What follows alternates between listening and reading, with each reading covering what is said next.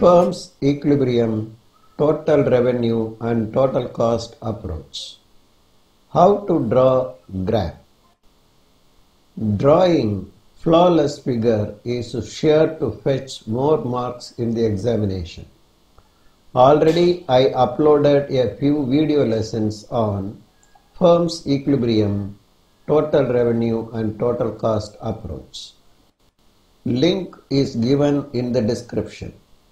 This lesson will show you how to draw the graph that illustrates firm's equilibrium, total revenue and total cost approach with ease and fast. Let us go inside the lesson now. Draw the x and y axis and name them properly. Write the labels for the y and x axis. Labeling is very important.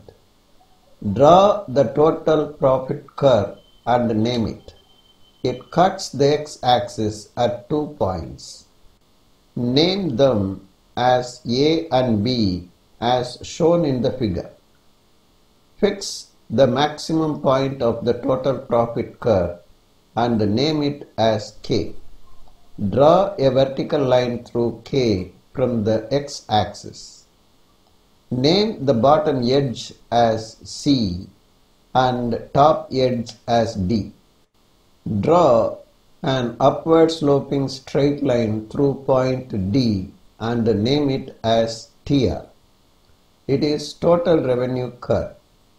Draw a straight line parallel to the total revenue curve.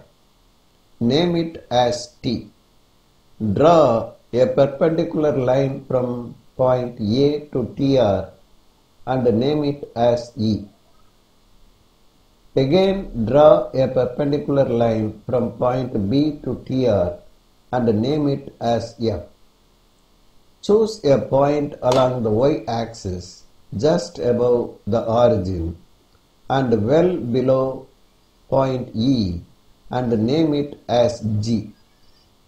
Draw the total cost curve from the point G in such a way so that it passes through the point E, touches the line T at point H and again passes through point F as shown in the figure.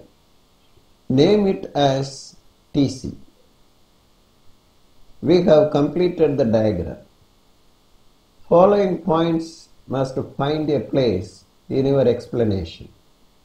For outputs less than A, the profit is negative because in this range of output, total cost is greater than total revenue.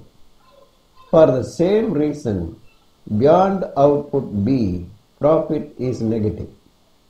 Exactly at outputs A and B, profit is 0 because total cost is equal to total revenue. In the range of output AB, profit is positive because total revenue is greater than total cost.